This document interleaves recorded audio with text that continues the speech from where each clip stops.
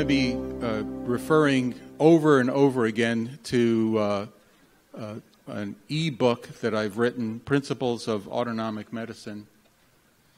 And to find it, you can just Google me. Then when you see this face show up, that's me. And then you go to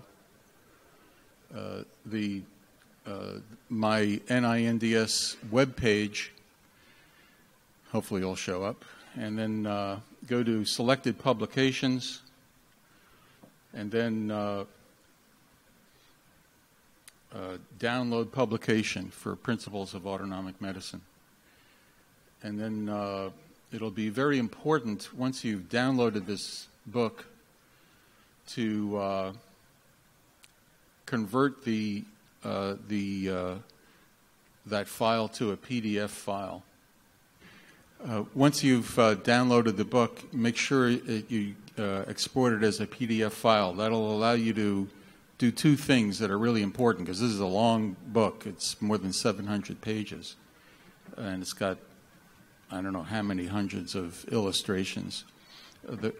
If you convert to the PDF, then you'll be able to use pop-ups. You see that?